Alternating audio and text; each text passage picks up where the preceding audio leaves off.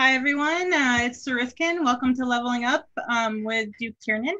He's going to talk to us about kit profile, and I'm excited to hear him talk. It's Sarithkin. Welcome to Leveling Up with. There we go. And oops, because he's really, really good at it. And he has put together several kits of different time periods, all looking very, very cool. So thank you, Your Grace, for agreeing to do this with me, and I'm going to let you take it from here.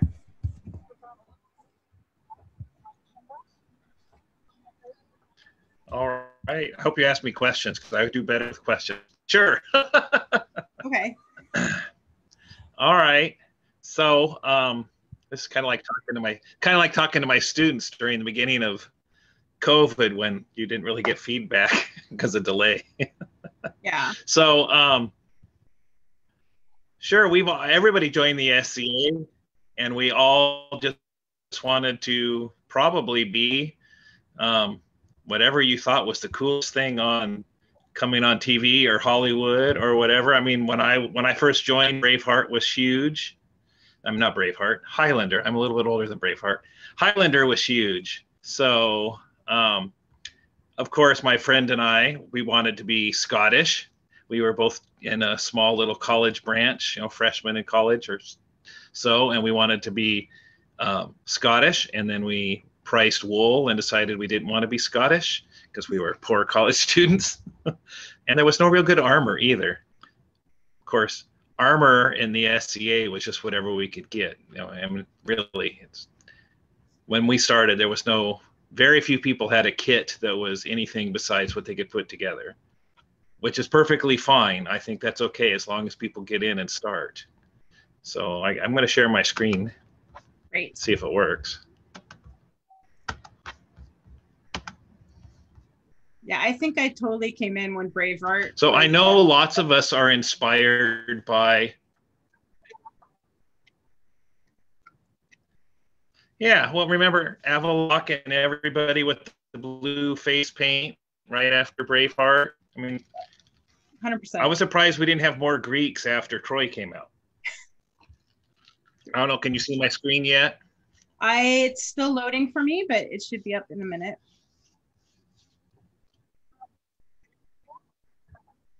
Okay.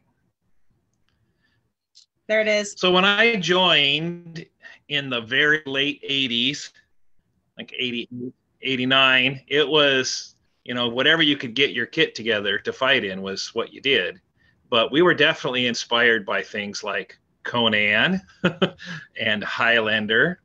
And I see no problem with that whatsoever. However, I think a lot of us also use those as our documentation for our kits, which is a little bit different. So I'm not so sure that's such a great idea. So I know that a lot of people want to have an awesome kit right off the bat. And honestly, nowadays, it is totally possible to do that. If you have a little bit of money, you can totally get an awesome kit in the SCA because there's so much more available than there used to be. But if you started off like I did, that's my very first SCA event where I'm in armor.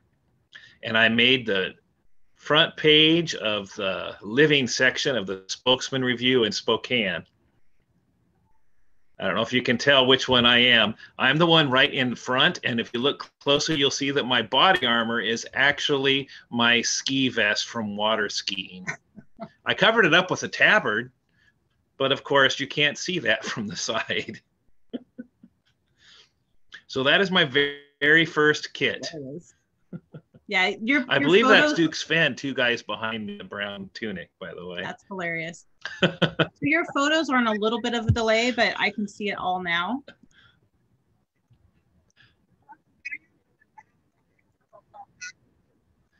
Okay. So there's no problem with getting whatever you can get together to get out on the field as soon as possible. I'm 100% for that. So I don't want to come off as an armor snob. I've had lots and lots of kits that were what I could use to get on the field. And I think that's great. But there's also, once you've been in for a while, I think that you have if you're really into this stuff, you probably want to level up your kit a little bit. So my kit has been constantly evolving based on what I was interested in at the time, what I could afford, and what my skills were. I never did become a good metal worker, so anything metal I purchased from somebody else. And of course, if you have lots of money, anybody can level up their kit with just throwing money at it.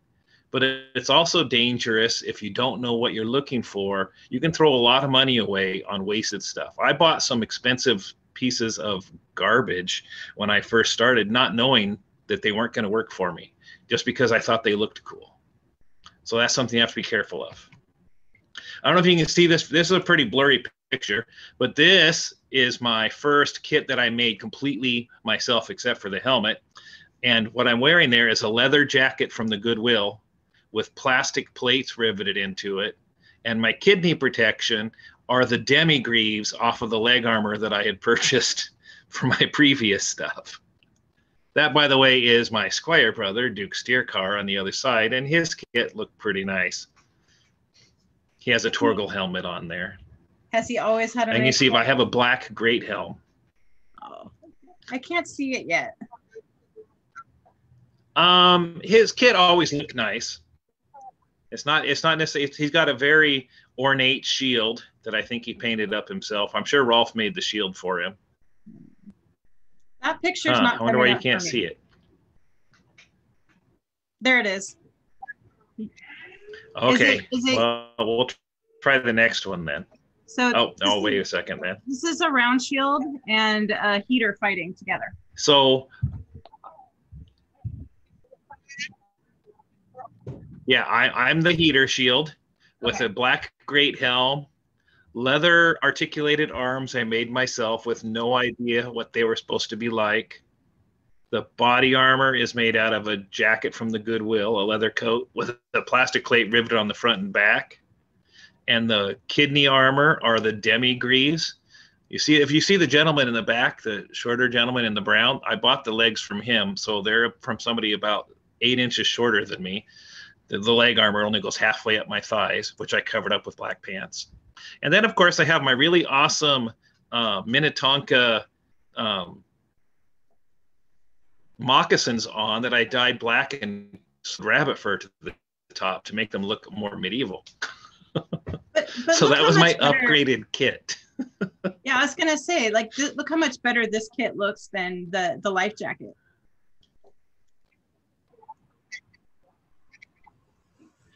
Well, and you know, I can move really well in this, so it's, I mean, I think getting armor that fits your body the right way is probably the most important thing. I mean, there's lots of people that have some really nice, if you go to full plate, like when I first started, there were people with full plate, but there were very few people with full plate that actually fit them right so they could move well. So we all thought that full plate was terrible armor because you couldn't move in it.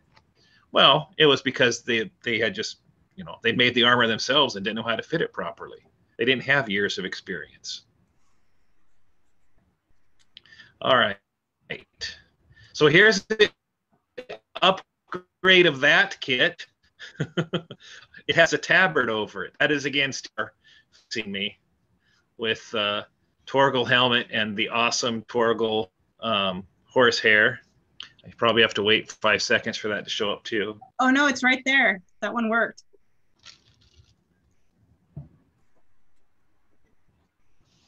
Good. Looks like you're totally gacking Steercar there. So I have those gauntlets I'm wearing were the most expensive thing I had ever bought. Always about to take my head off. Oh. So you can see that helmet. I was so proud of that helmet. And my knight Dagar made so much fun of me for wearing that. Very cool.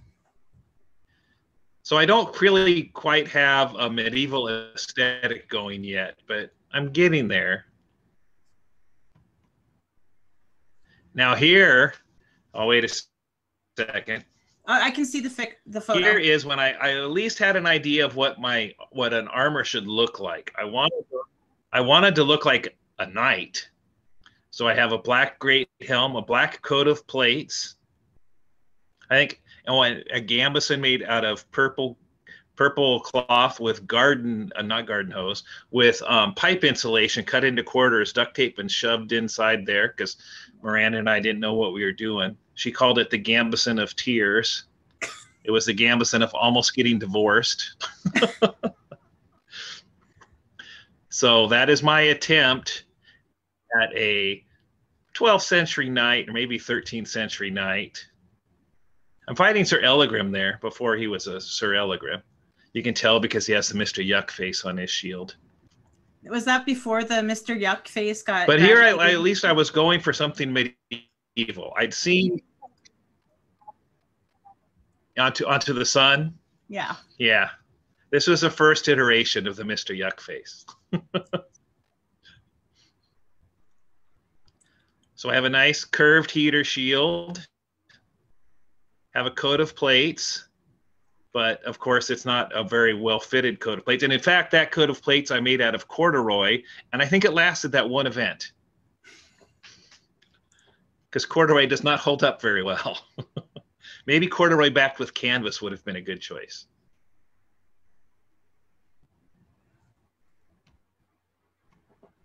So that same kit, only made in black leather, is coming up now. This is my definite upgrade. I can see it. And on the right is basically the same thing I was going for, only in my brand new kit. It's gorgeous, by the way. Thank you. I did nothing except for throw money to Eastern European armorers. Are those cased greaves too? Those are completely cased greaves. They're beautiful. And it's 100% titanium. Wow. Which means it also is cracked. So be leery of buying from the Eastern Europe. If you do, go for spring steel. But some things to look at, if you know, I don't know, you can't see, my arms are kind of in the way, but the armor is sort of wasp waisted. It comes in and it's at my actual, where my body pivots waist, not down where I wear my jeans waist.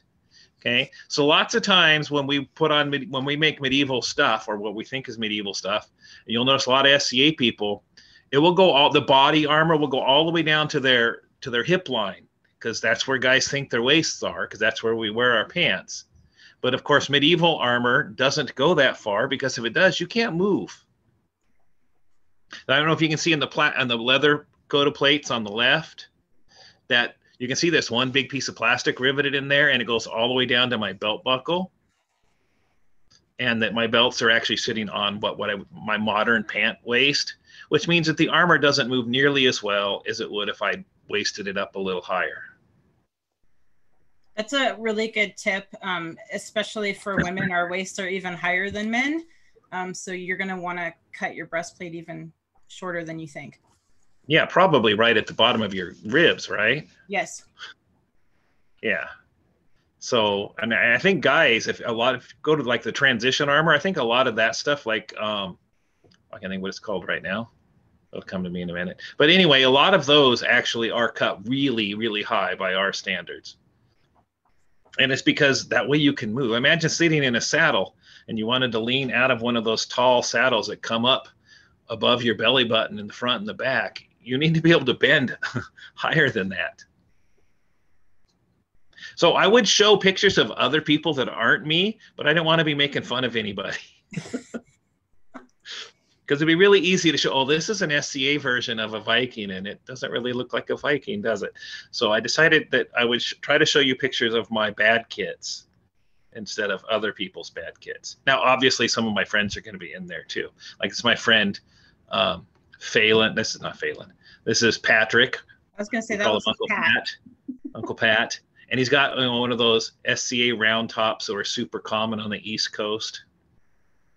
You don't see him didn't see him very much in Ontario, but if you travel to the East Coast and look at pictures from Pennsic, there's an awful lot of those. They're spun domes. Yeah. Which do not give a very medieval profile for a helmet at all. I mean, no medieval helmet's perfectly round, because no head is perfectly round. So those make for some interesting padding problems. He does have great vision, though. Yes. All right. Here's the same kit with the helmet on.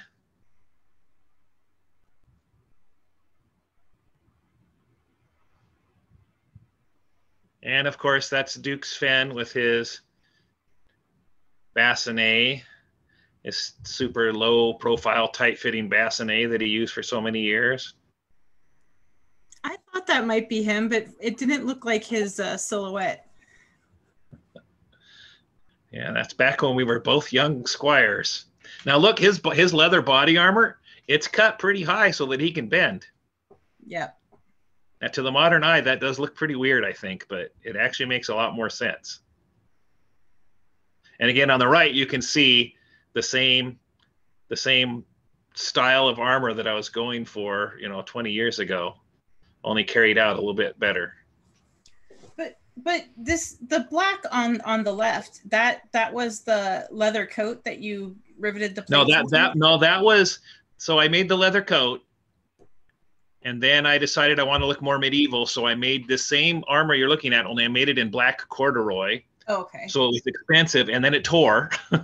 So then I saved up my money and bought a side of black upholstery leather and made it out of that. By the way, I had to sell that armor one year to pay my taxes.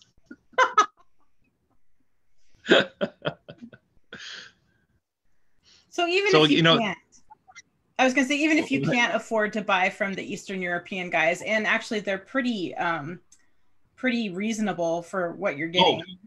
If you want a brigandine from Eastern Europe, you can get it for a really good deal. And if you look at they show you pictures on how they make them. If you want to make your own, a brigandine would be an easy thing for somebody to make, because it could be lined with plates, tinned steel plates like they used, or you can make it out of pieces of plastic or hard leather or aluminum, and nobody would know the difference. You can't tell what's on the inside.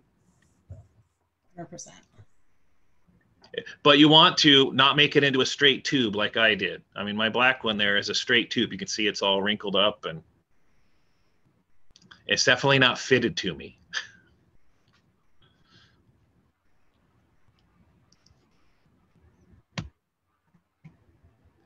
So that was, now wait a second here. No, your pictures are coming up fine now. I don't know what was happening in the beginning, but they're right on point now. All right, so now what we're looking at is I wanted to go back to my early Celtic roots. I had no idea what my armor was supposed to look like, but I know that big battle belts were popular in Ontario in the 90s.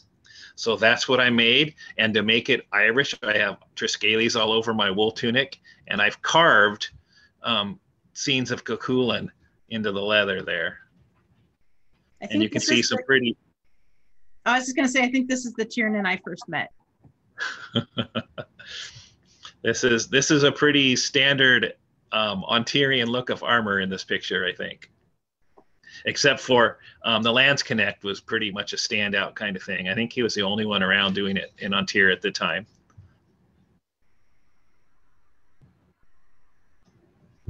So if you wanted to go for something like the hidden armor look, you can see that several of us here have hidden armor on. And to bling it up, I don't know how medieval it is. It's not. I have some etched brass on the back of my hands there. I got my wife to embroider all over that tunic and the tooled leather. And you can tell what you're going for. And of course, the plaid pants, they let you know right away. It's Celt, exactly. Right? Oops, the phone's ringing.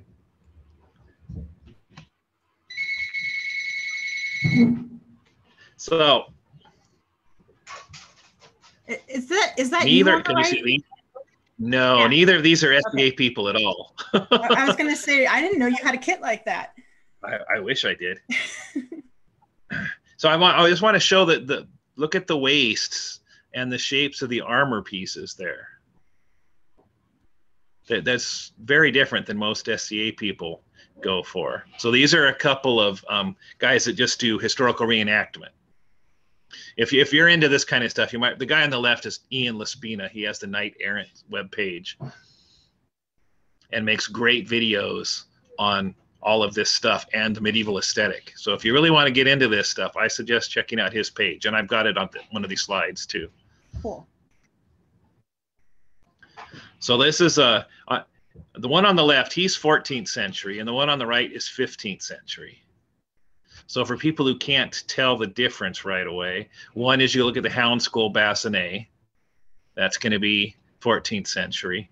And then another really good quick giveaway is the shape of the elbow couters. So the elbow cops, you notice the guy on the right, his are much larger and they flare in and cover the inside of the elbow. That's a 15th century thing. And the other one is basically, when I first joined, that arm, just the rear brace, the van brace, and the elbow cop, those were pretty much standard SCA Ontarian arms were based just off of those. Because I think that they were probably, Steiner was probably going for that 13th century English knight look. And a lot of people had that exact shape, even if they were Vikings, because that's what you could get. So some things to look for. Oh, go ahead. I was going to say, and we tend to emulate the people that are fighting really well. Yeah, exactly. We don't look, most of us do not look at medieval. I mean, looking at somebody like this would be a big step forward for lots of us to look at an actual reenactor. But most of us look at movies we like and fighters that we want to be like, SCA fighters, and we copy them.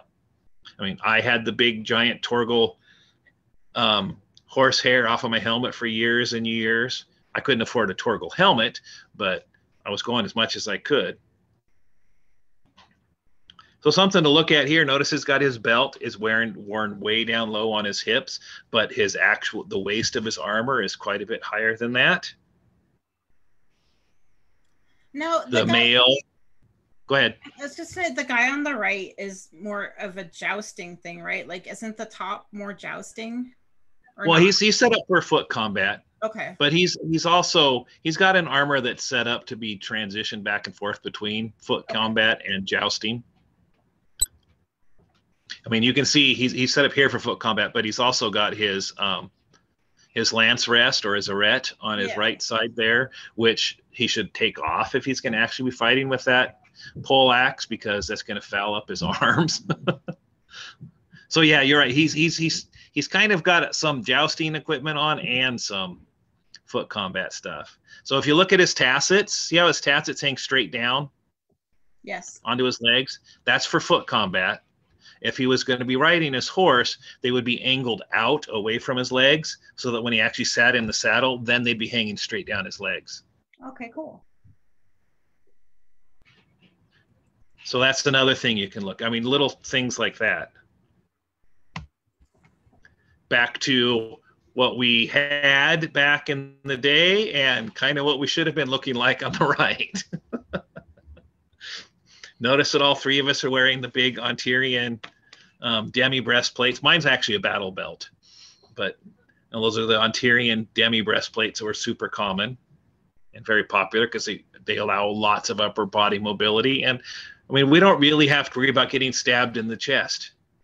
If you do get stabbed in the chest with a pike, you're going to get a bruise, but it's not going to damage you. So we don't armor that very well. And of course, we all have the stainless steel pauldrons because everybody needed pauldrons to look good and blingy.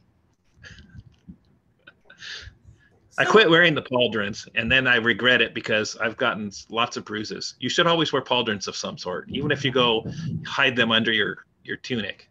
I was going to say, every time I take mine off, I end up fighting someone like Devin and regretting it. But so if somebody wanted to go for the profile on the right, how would you do that with hidden? I mean, you would have to have some hidden armor, right?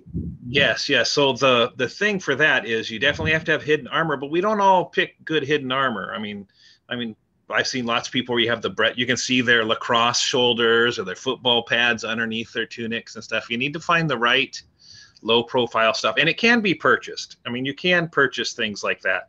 Like a lot of people will buy motocross kits or kind of the consumer version of SWAT team outfits or motocross stuff and wear under, and a lot of that works, but you can also just make it yourself out of plastic and leather and foam pretty easily. The hard part is the arms. When you want to have a good elbow protection, it's pretty hard to wear it under a tight fitting tunic. So most people in the in everybody wears some baggy pants. It covers up your leg armor. They might have, titanium full plate legs on underneath that. They might have plastic, and they might have nothing on except for a knee cop. So you can hide a lot under your clothes, but when you get to your upper body armor, it's a lot harder to make the profile look good. It helps a lot if you're super skinny, because then you can bulk up more armor and nobody notices. So that's an unfortunate thing. But yeah, like the guy on the right with the long white tunic, I think that would be an awesome look, actually. It would be, you could pull it off with some aluminum arms and a low profile elbows, I think. And for body armor, all you really need to do is wear some kind of thing over your kidneys. Like you could go out and buy, like quarterback kidney protector or rib protectors, and that'll do it. But then you'll kind of bulk up your look again. So yeah, it's got to be careful to make sure that it follows the profile you want. You take a lot of pictures, and don't be afraid to cut things up.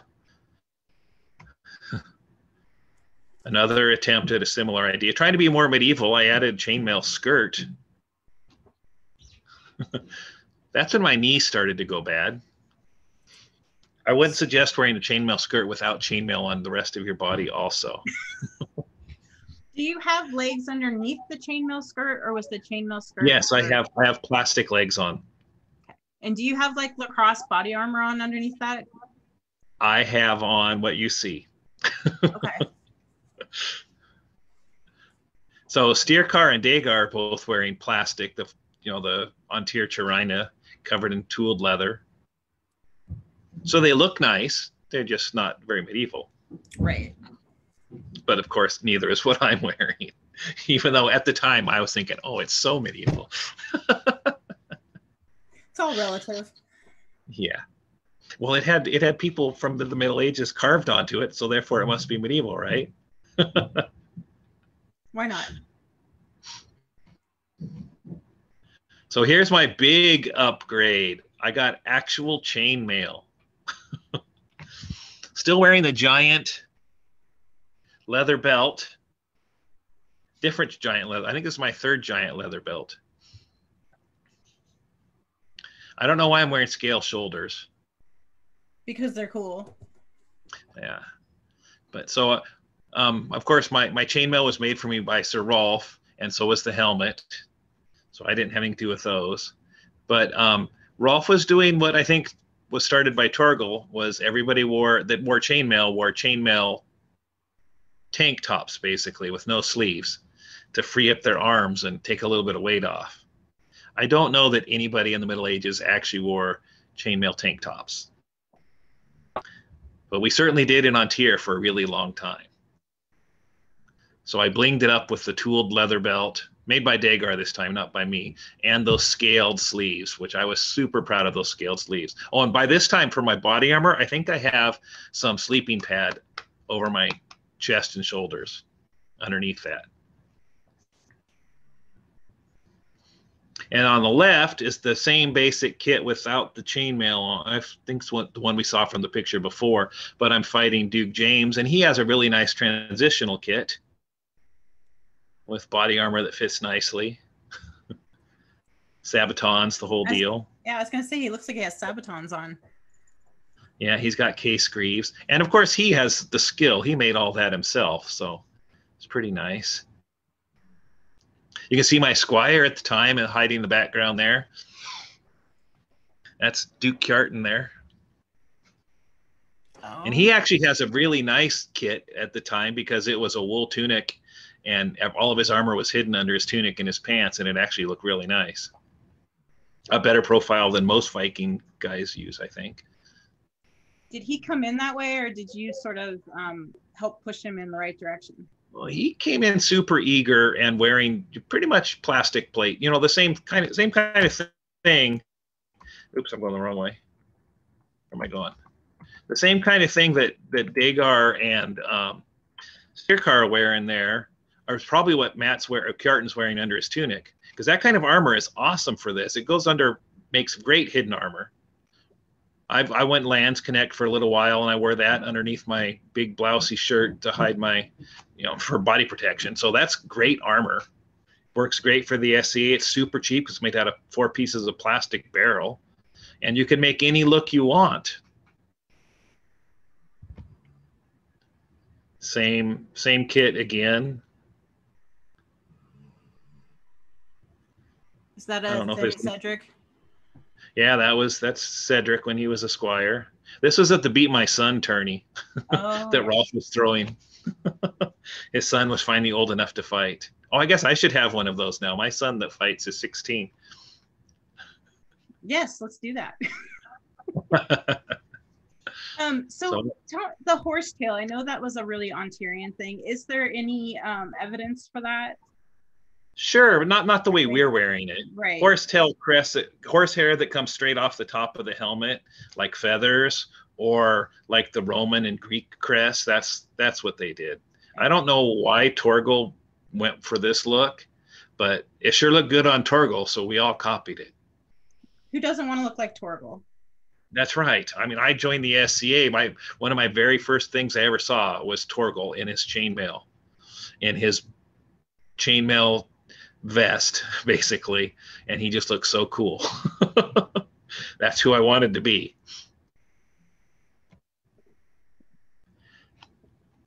So that chainmail I was wearing is made out of budded aluminum, so it needed to get repaired. So while I was getting it repaired, I made this other kit out of sleeping pad. My body armor in these 2 pictures is entirely sleeping pad covered with super thin upholstery leather. And it felt so good, and it weighed so little that I wore it for years and years as my main armor. And the funny thing is, I got lots of people tell me that, oh, you look like what I think people really look like from the Middle Ages. Like, my body armor is a sleeping pad, right? There's literally nothing rigid in it. I have those scale sleeves on. And splint greaves. If you want to do anything in Ontier to bling up your kit a little bit, put on some greaves. Any kind of greaves. 100%. I have fake greaves, and it makes my kit. I know, and your fake greaves look awesome. I want a pair. So here I'm wearing my greaves have I think 5 copper splint or 5 brass splints on them. And look, I'm even wearing period shoes back then. Well, perioid shoes. I made them myself. Are they shoe covers, or are they real shoes? No, those were actual shoes. Those were well, maybe. Because I don't know. Skates, right? Sometimes I made medieval shoes, my Irish ghillie kind of shoes, but I also sometimes made them with holes cut out in the bottom and wore my cleats inside. So can't really tell from that picture which it is. But an actual oak slatted shield, which is pretty heavy.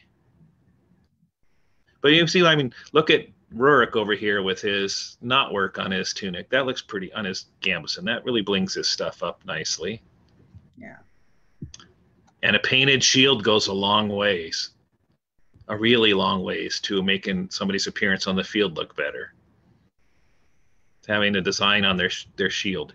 Even if it's not your heraldry device, if it's just your heraldic device, excuse me, if it's just a simple, cross pattern or 2 colors painted on there or something, it goes a long ways to improving the look of somebody's kit. Some silly rules we had back in the day. Poor Rurik over here has duct tape on his pants to mark his knees. That really doesn't help anybody's medieval aesthetic, I don't think. But Marshall's insisted.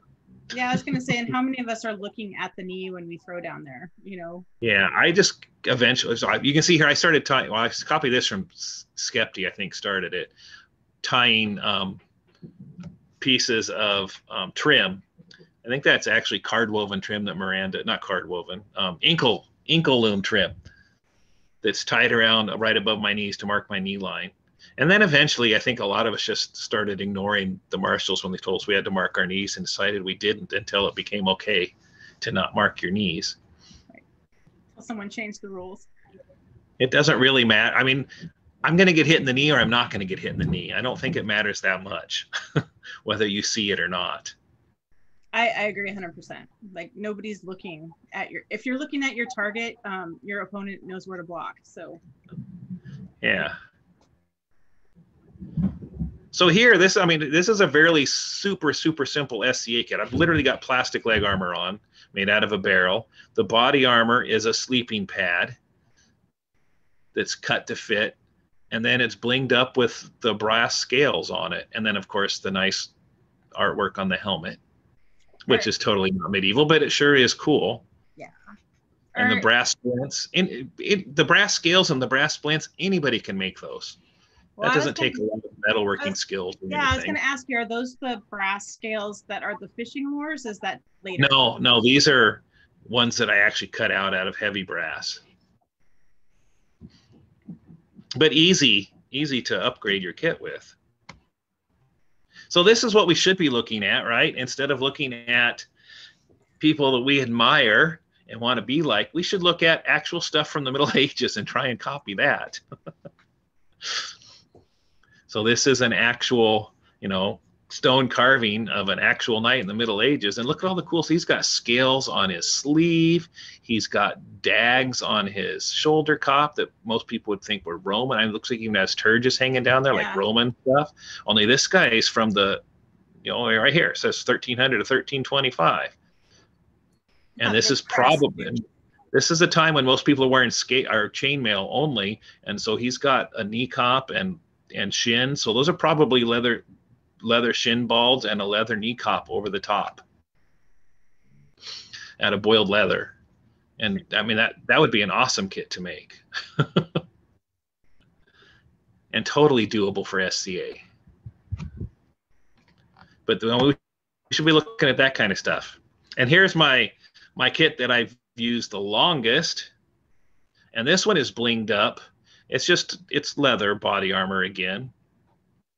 It's blinged up with Torgal cloak clasps as the shoulder pieces. I was kind of going for the Sutton Hoo look.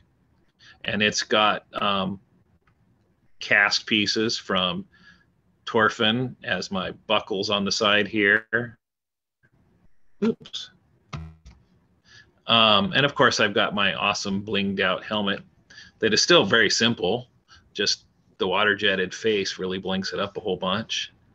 And Pike has his awesome scale and lamellar that he bought from Torfin when Torfin retired. But this is a super simple kit that I think looks pretty good. Did you shape the leather breastplate yourself? Yes, I did.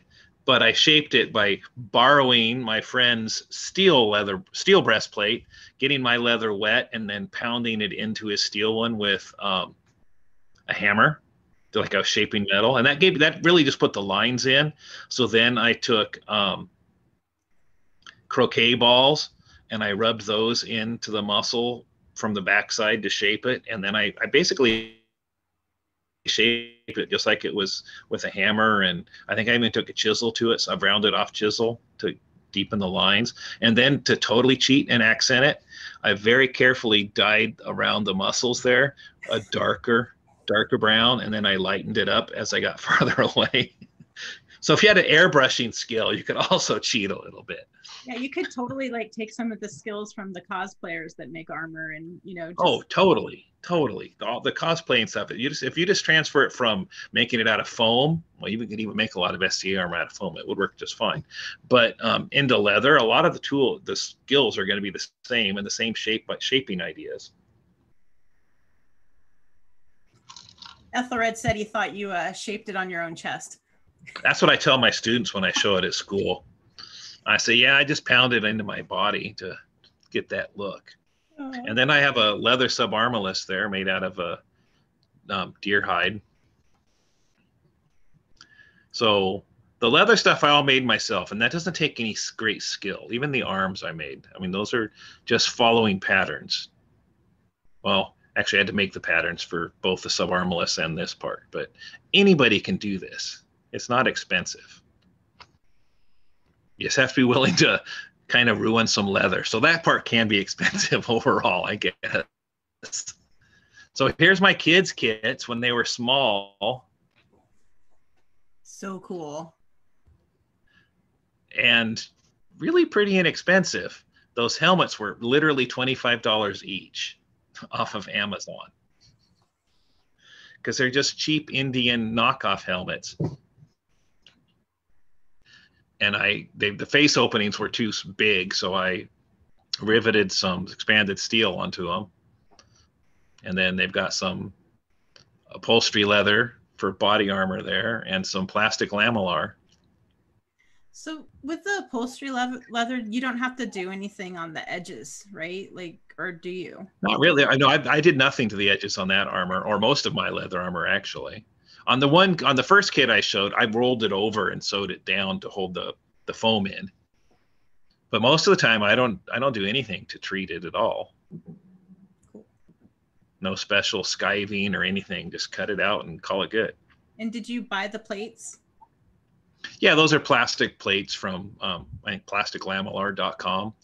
Cool. Because originally I was going to make them both lamellar suits, and I did when they were really small. They had lamellar shirts, and I thought, well, I'll just keep adding on to that. And for some reason, they wanted to be Greek, so they have their little Greek kits, and I made myself a Greek kit too that I never wear. I wore it once at Pensick, and that was it.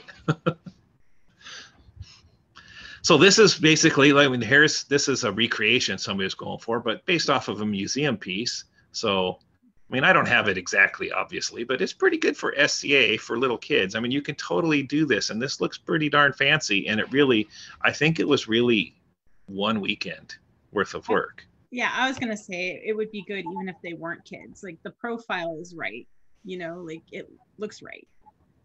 Yeah, I think a lot of people, if you just look at what you're trying to make, look at the real ones, you can come up with a lot of, you can do it.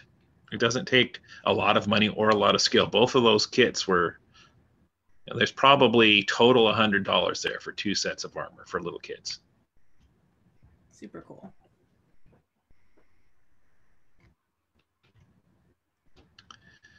So on the right, these are not SCA people. These are, I think this might be the Thanes of Mercia, or might be Wolf Headness. I don't remember which one.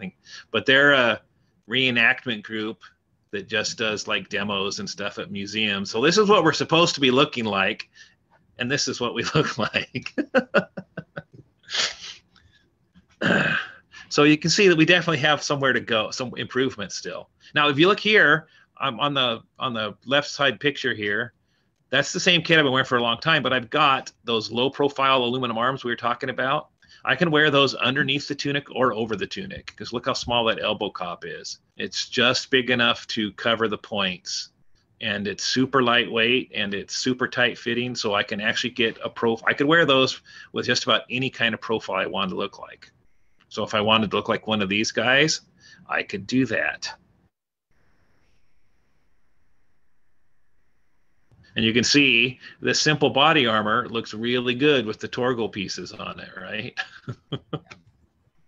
So instead of using off-the-rack Tandy buckles, you get period cast pieces, and you're going to make your kit look way better just right off that little tiny things like that. I think I have a picture somewhere. Just let me show you.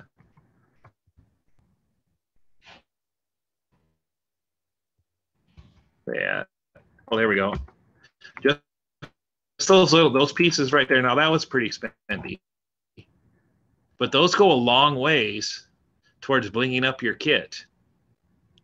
A lot of what people like about what I've done in the past was really the fact that I spent a little money. They're spendy, but they last forever. Oh yeah, those cloak class right there are probably 20 years old, and been on my armor for most of that time, and get used, probably at least once a week for 10 or 15 years.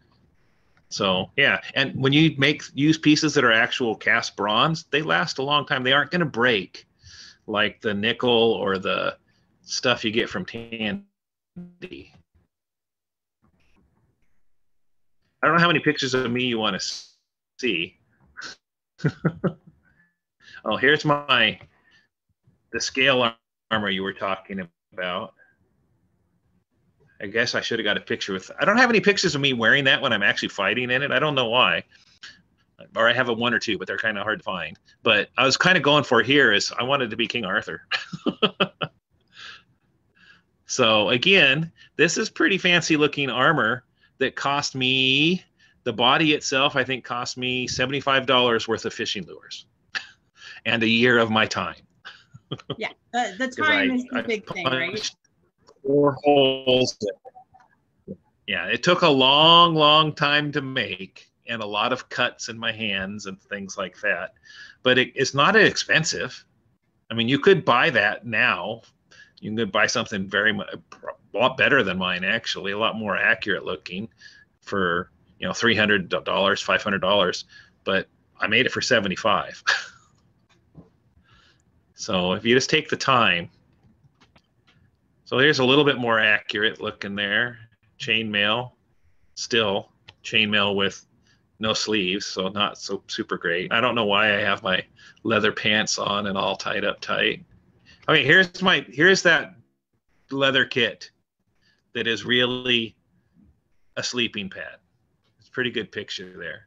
And it's got Torgal clasps on the shoulders, Dagar tooled leather for the body armor there.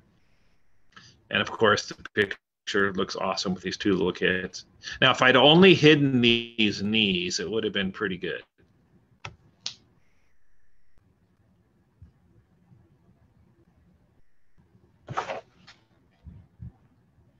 So how much time are we supposed to have for this? As long as you are going, I don't know, another half an hour if you want to. Are you still there? I am here. Can you not hear me? Okay. I don't know if I'm actually telling anybody how to bling up anything or I'm shut off. I can hear you. Okay. So here is a cut and thrust kit. I have no idea. I had no accuracy for anything here. Just thought it would look cool. So those are actually my red Viking pants that I wear. And then those are my leather boots that I made for stepping up as Baron. An off the rack shirt from, I think, bought it at Penzic. And then a leather vest I made. And then the leather cover I made that actually goes over my heavy helmet, but here I'm wearing it over a fencing mask because it fits over both. So I wanted to be Lance Connect for a while, so I made that hat as a cover for my Spangen helm without having to make a new helmet, so you couldn't see my Spangen helm. All you could see was the grill. That's a good. Which I don't think I have any pictures of. That's a good way to sort of do that, so you don't have to buy yourself a new Saleh or whatever. Well, I really thought for a long time about trying to get all my friends. We all got just basic round top SK helmets and then made leather covers for them. We could turn them into, Japanese helmets one year, or we could turn them into, English Civil War hats another time. Oh, that's the new kid again. Just showing off. I don't know why there's two of the same picture. So here's my Anglo-Saxon stuff. I don't have any of that with armor. I've fought in it before, but I don't have any of that. Again, that's pretty easy to do, and that's a profile a lot of Ontarians actually do fight in, is the coat off of the plates off of the Sutton Hoo helmet and stuff. Yeah, Ethelred has a kit like that. So here's a totally different look I was going for, and there's definitely problems with it.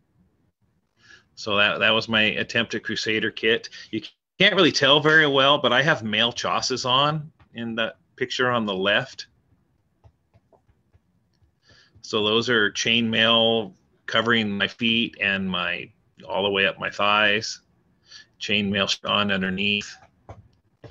But that gives us, that it's terrible. They are hard to walk in. They're hard to move in because you're trying to deal with the SCA. If I was just making mail, that would be one thing. But trying to make mail that fits over your knee cops or your elbow cops, that's just not doable, really, I don't think. I mean, you have to go late. So there's a time period you really can't do authentically. You can't really be a Viking, because you're going to have a grill, right? And you can't really do Norman to about 1200s without some hidden armor. You definitely have to hide your armor. After that, you can wear period armor and be perfectly fine for doing SCA stuff.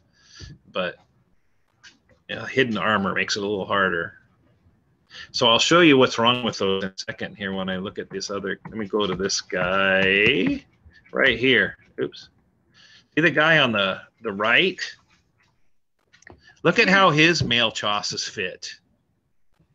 Your pictures are running and how his arms fit.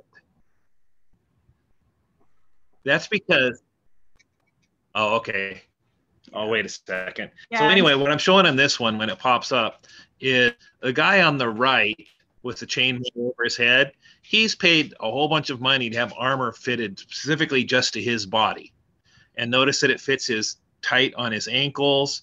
It's not saggy and loose, so that all of a sudden mail isn't just a dead weight on him. He can probably move great in that armor. It's fitted to him. He doesn't have excess cloth. Look at the ones on the left.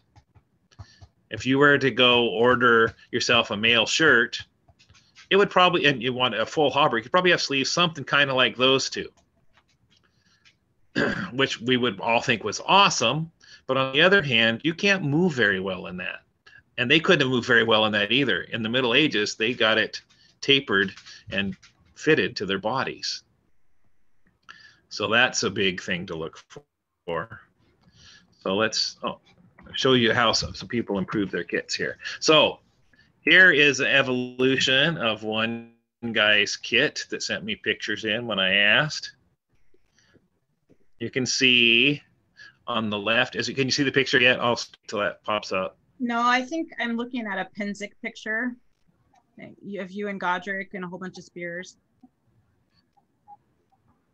Oh, wow. Yeah, I flipped through the pictures really fast trying to get to something, so it probably tried to load each one. That probably was a mistake. Okay, yeah. Whoa, okay. There's a... Tell me when you can see 3 pictures, this guy in blue. The guy in blue and purple? No. Okay. So right now I'm seeing the arm harnesses that you were just talking about a little bit ago. Well, it's three pictures of one night. It's all just... Oh, okay. With the chainmail on? Yeah. Okay. I went too fast. It's all right. Sometimes the pictures are keeping up with you and it's just sometimes they aren't. So...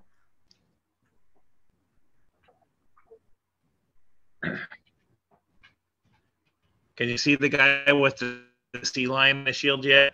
Yes, I think. No, I'm looking at the off the rack mail versus the fitted mail. All right. Oh yeah, that's what I was talking about a while ago. We're almost there. Now I'm looking at the Zoom's fun. Yeah.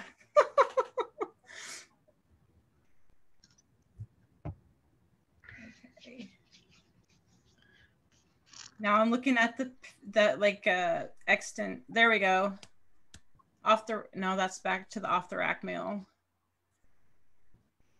Is that the one like with the guy with the mail? Okay, yes, we're there. The blue.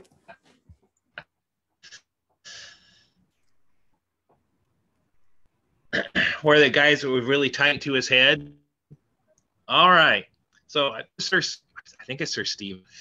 I've used his mundane name all the time. He's a knight from Caid that lives nearby, but I know his mundane name. I think he's Sir Stephen.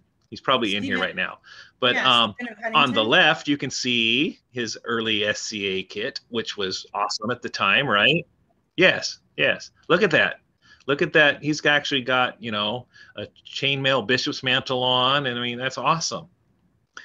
And then the same basic kit evolves, probably in the 80s there, right? Maybe early 90s, in the middle, to a more accurate version of the same kit. By the way, you know, back in the day, everybody thought those SCA grills that they wear on their bassinets were totally an SCA thing. But you know what? They actually are a medieval thing. They're called wolf rib helmets. And they're becoming very common in the steel fighting groups because you can see better. Right. And they actually had that. Very cool. They're real things. So, and then on the right, you can see his evolution.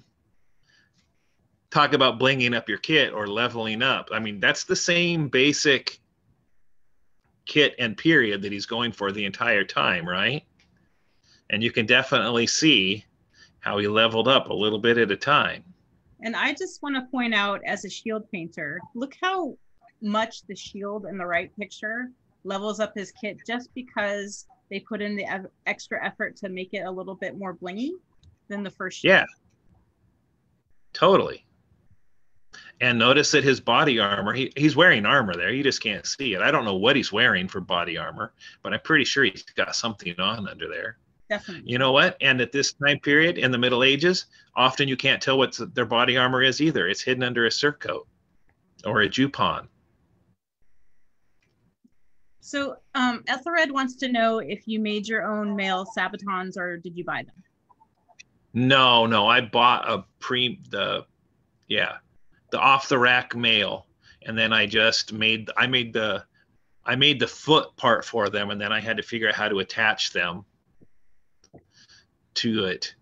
And I don't know how it was supposed to be done, but I made it work. But I didn't like the way that they fit. I don't like the way they feel because they're so loose around my ankle. There's probably 2 or 3 extra pounds of mail on the lower leg that I don't need if I fitted them to me. I like that you brought up Steven's picture because his look on the right, which is fabulous, is really attainable. Yes, totally. And I mean, I don't know what he's wearing, but this could be plastic or it could be actual period splints. The knees would be, you know, like you could probably get those knees for like $30 or $40 if you got them off the right guy.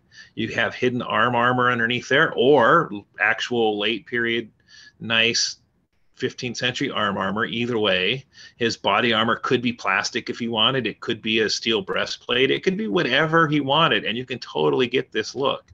And his helmet is it's a nice version, but it's a standard SCA bassinet. It's totally doable. I did not mean to click. I accidentally clicked over to Son John's kit. So we'll wait, see if that pops up. We're there. Okay. So on the left is Son John's kit, which, except for the helmet, and on the left, you look at how he took a really basic SCA helmet and he tried to make it look more like what he was going for, which was early Chinese, by putting the lamellar around it. It looks really good. And I think having a different shield shape from everybody else. I mean, you definitely look at him and don't think he's a Viking, right? Yeah. I often get people confusing my stuff for Viking. I'm like, I don't really see how you see that, but okay. But you're not gonna mistake him for a Viking, and even his first kit, right? And then on the right is his newest version of his kit, which is all blinged out, tooled and painted leather, based off of actual Chinese icons and stuff. And if you look carefully, you know, that's totally a doable, because that's basically the same thing as what Dagar was wearing in those earlier pictures from back in the 90s, right? It's 4 pieces of tooled leather, but you could cover it in plastic. Or, you know, it could be leather covered plastic if you wanted.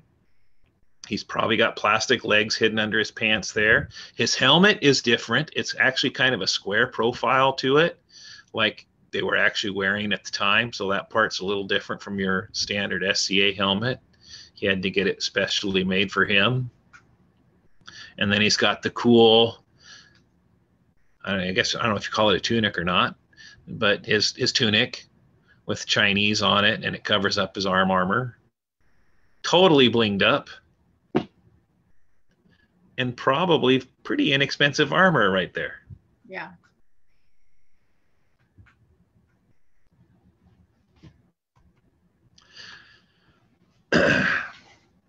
So here's another thing to look out for if you're actually going for medieval instead of, Dark Ages or ancient or or ancient, like half of us in Ontario do. So here's some actual medieval, really quick changes here. I can see the 13th century arm harness. By the way, if I had a 12th century one, it would look exactly the same. So it's a male shirt. For basically 200 years, if you were a knight, you were wearing a male shirt. The lengths change and stuff, and then you get the early 14th century. It's the same thing, only you get an elbow cop on the outside and a knee cop. You go to the late 14th century, and you're getting towards full plate going on here. But you can see there's definitely difference between the arm harnesses and the hand protections.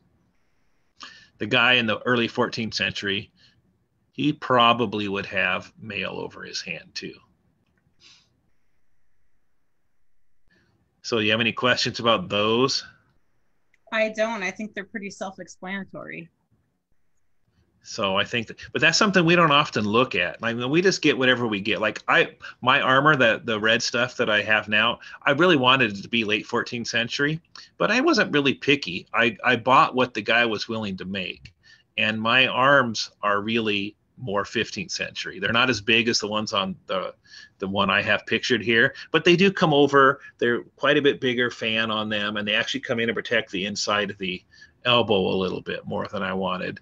But I'm going to pretend it's 14th century because I'm in the SCA. If I wear mail on my sleeves, on my shoulders, instead of the big giant pauldrons and stuff, because my helmet I could stretch to about 1370 as the latest, but probably all the way down to 1320. So, we kind of fudge things a little bit. But if you're actually paying attention, you can tell the difference. So even like in SCA, we see lots of people that are doing 12th and 13th century, but very rarely do they actually have, either no elbows that we can see or just a little tiny cop like that. So here we're back to the one that I tried to go to earlier, when you can see the fitted mail versus, buying it off of India mail. And even though the guy on the right, his profile's kind of odd looking with that, he actually has a steel cap on top of his head underneath that, which is something they did. But the cool thing is that he has that all totally fitted to his body. And he will have no problem lifting his legs up and doing stuff with his mail chausses like that. Look at his gauntlets are amazing. Yeah. I mean, if we saw the two guys on the left, we would be thinking those were super awesome kits. But at the same time, there's definitely problems with those sleeves. Yes. You would get so tired so fast.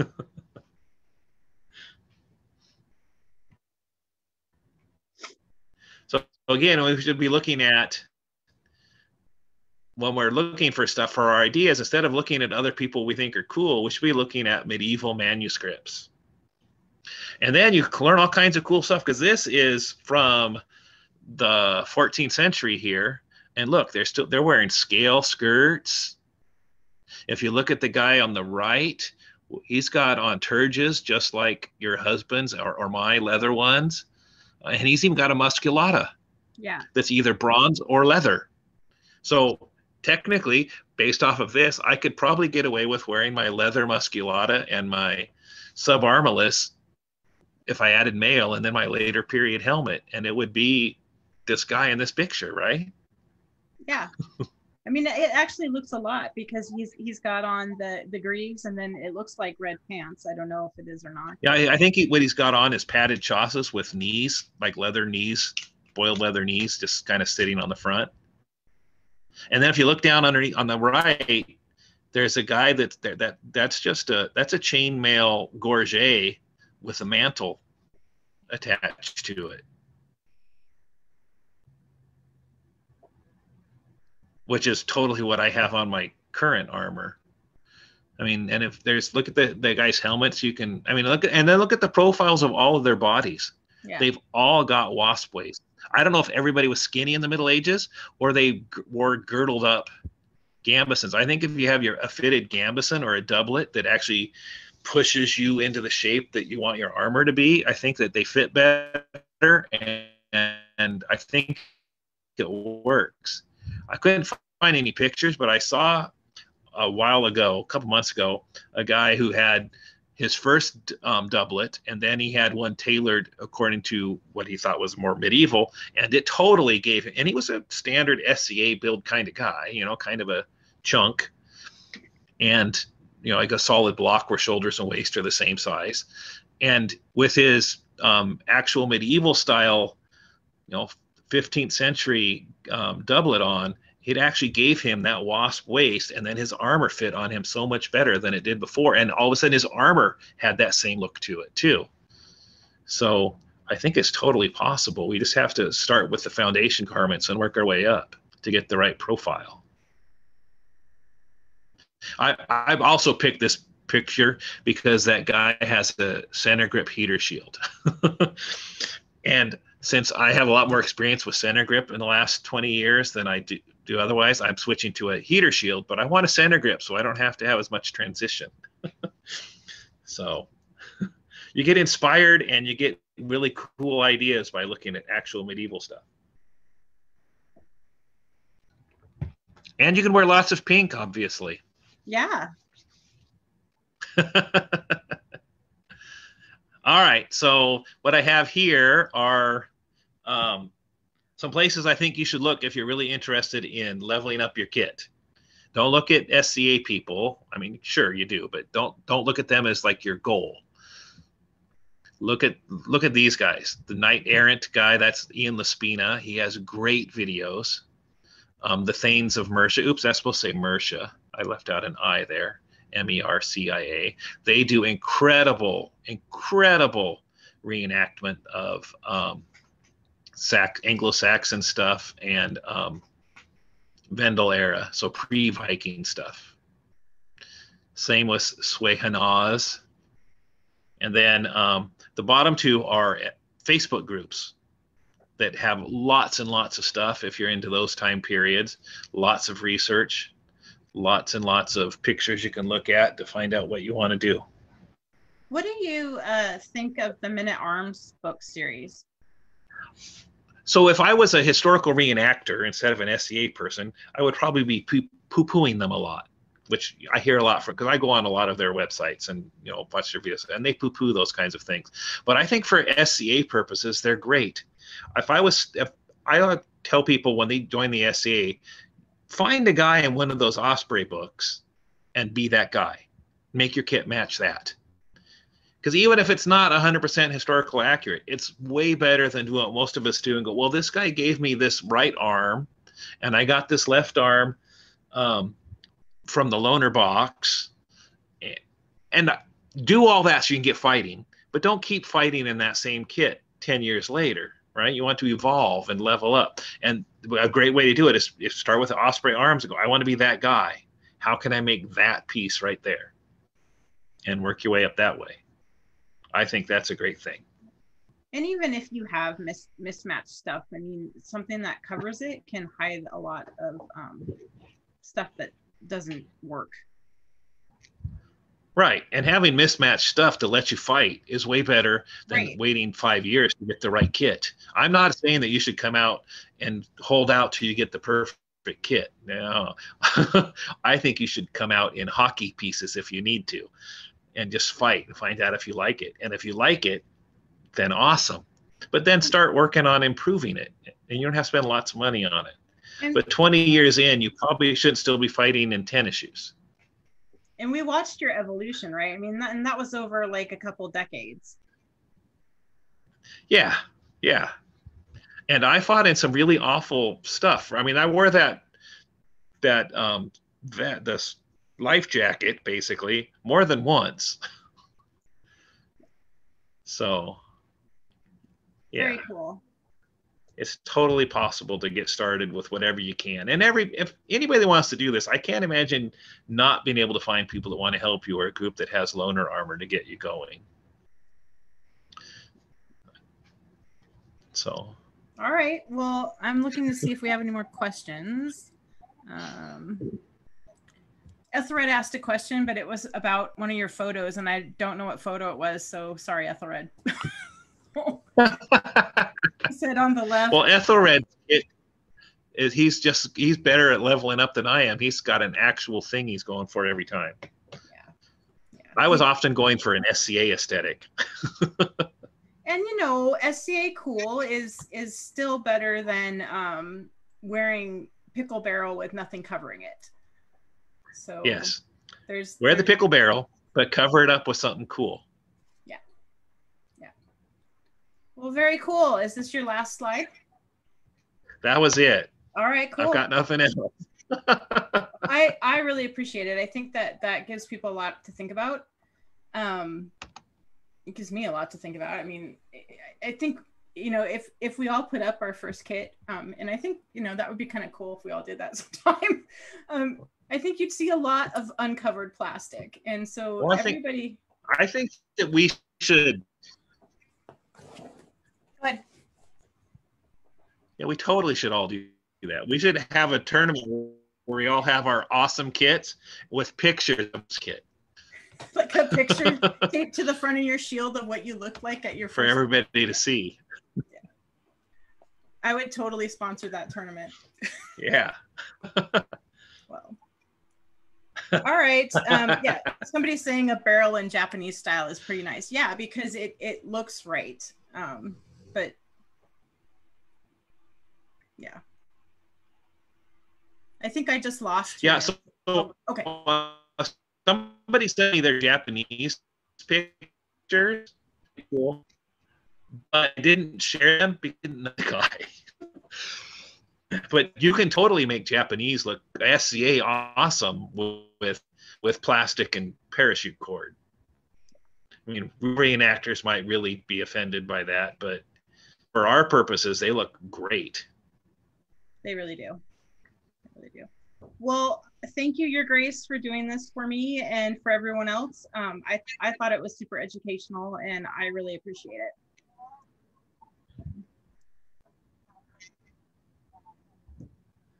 Yeah, hopefully it doesn't look like I was showing off my kits through the years. Oh.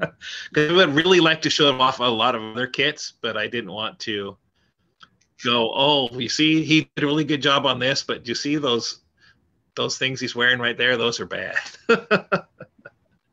Yeah, and I think, if you get 80% right, you're still doing way better than the majority of the people.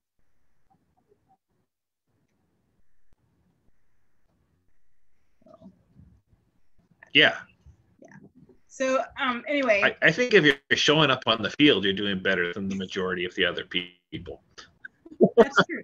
That is true. All right. Well, I am taking next week off because it's the 4th of July weekend. But the week after, I'm going to have Sir Casimir on, and he's going to teach us all about making shields with wood and edging them with rawhide. And he makes the most awesome shields, and they look so much better than metal shields. So that's another way you can level up your kit, is getting a nice wooden shield and painting it. So stay tuned for that. Thank you again, Your Grace. I agree. I'm picking up mine from Casimir this week. Yeah. Thank you. All right. See you guys later. Bye-bye.